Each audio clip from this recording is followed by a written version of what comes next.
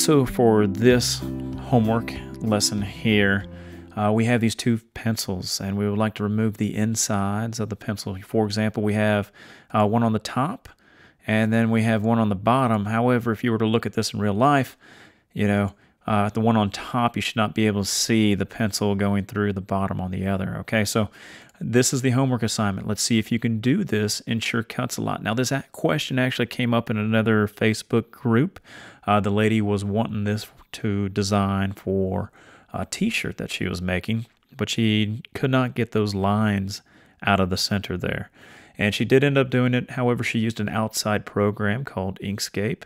But this can all be done in Sure Cuts a Lot 4, and we hope you guys are up to the task. So how do you get this file? Well, right down below in the video, you will see a little download link, okay? So that download link you'll be able to bring into your Sure Cuts a Lot program. There will be an answer to this homework assignment posted after this lesson, okay? So we hope to see you do the homework, and let us know if you have any questions.